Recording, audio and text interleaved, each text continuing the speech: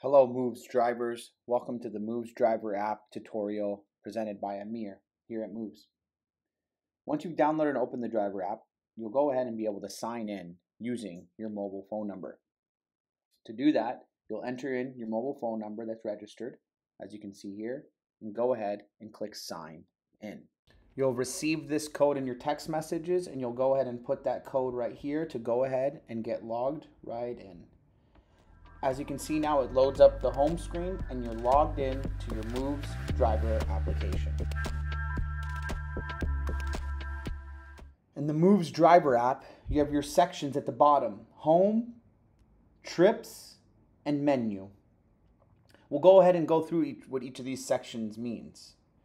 Your home screen will always show your upcoming trips within the next 24 hours and will allow you to click Go to Trip and access all the trip information and start the trip when you're ready to go. You can close it clicking on the top left. You then have access to your trips. Here you'll see all the trips that need to have action taken. An action taken, if you click on the first trip, means you need to accept or deny the job. Let's go ahead and accept this job. And on the top left, we can click back. You'll see now we have 2 more trips that we need to accept action. On the last screen, the menu screen, you can go ahead and see that there's 3 options: set availability, switch account, and log out. To set availability, you'll click set availability, and here you'll be able to enable your working hours to let your company know what days of the week and times you're available and not available. You can switch accounts if you're working for multiple businesses, and you can also log out if you're ready to log out of the Driver app.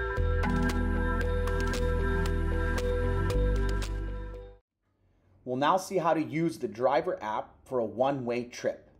Let's go ahead and get started on this trip for the one-way.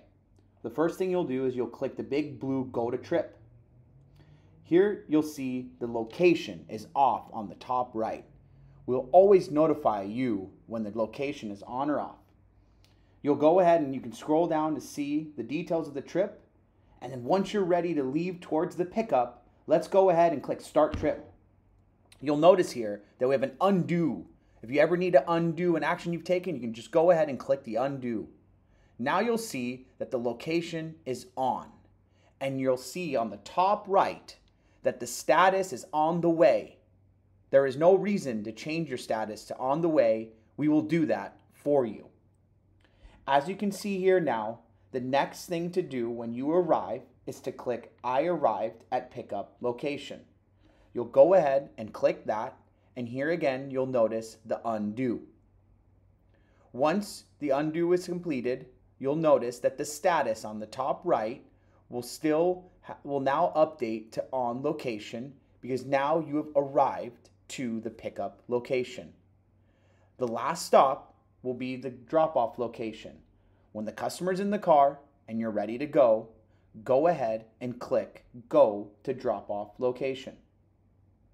You'll notice on the top right that the status will change for you. Moovs will always update the status for you. Now the customer's in the car and you're on the way to Dodger Stadium.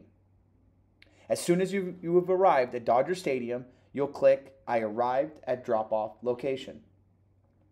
As you can see here, there's always an undo if you accidentally click. Now, once you've arrived, your passenger leaves the car, and based on how your company navigates end trip, you'll click end trip as soon as the customer is left, or when you get back to your location, whether it's the garage, the next trip, or where the vehicle is staging.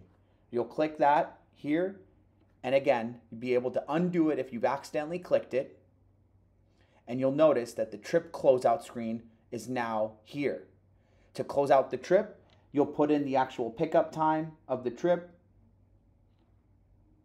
and then here you'll put in what time you dropped off, and any notes at the bottom. Passenger wants to tip extra. All of this will go to the dispatch team, and then as soon as you're done, you'll click submit, and you've now completed a one-way trip. Here we'll see on how to use the driver app for an hourly job. This job starts at 1 to 6 p.m. and the pickup is on Sunset Boulevard. Let's go ahead and get started. As always, you'll notice at the top right, the location is off until we start a trip. Let's go ahead and click Start a Trip, and we'll notice we can always undo an action if we've accidentally started the trip. Now that the trip is started, the location is on, and our status automatically changes to on the way. We're now on the way to the pickup location. As soon as we land to the pickup location, we'll go ahead and click I arrived at pickup location. This will then update the status on the top right and notify the passenger that we've arrived, which means that we are on location. So if you notice on the top right, we are now on location and the passenger has received a text. We'll go ahead and stand by until the passenger is in the car and ready to go to the next stop. We now are going to go to the first stop of our hourly job.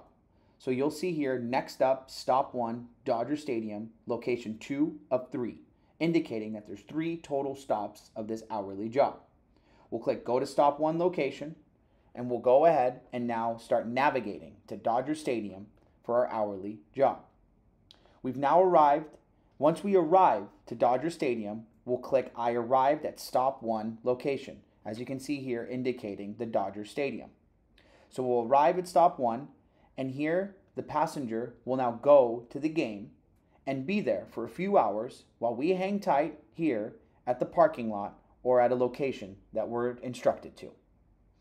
A few hours later, we'll now wait till the customer comes back out, and as soon as the customer finally comes back out and gets back in the car and ready to go, we'll click here, Go to Drop Off Location, indicating that we're on our way to the last stop of the hourly trip. Once we've arrived, we'll now click I arrived at Drop Off Location, and this indicates that the passenger has now arrived at the final stop and is now departing the vehicle. And again, here we'll go ahead and end trip as we're instructed based on if the vehicle's arrived at a desired location, the garage, or as soon as the passenger departs. We'll click End Trip, and then the last step will be finalizing the trip, as you can see here. We'll indicate what time we started, what time we ended, and any comments about the trip here. Passenger wants to add gratuity. Submit. And now we finalized our hourly trip.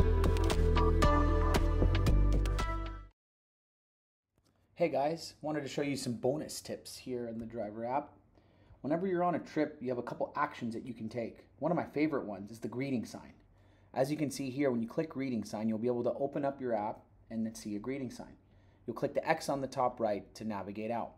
You can also use these action calls. You can press the message icon to message your customer. You can also click the call icon, which will then click to call your customer. My other favorite ones are here, the navigations. Any of these navigations that you click, like the first one for Sunset Boulevard, it'll open up your Maps app and navigate from your location to the location.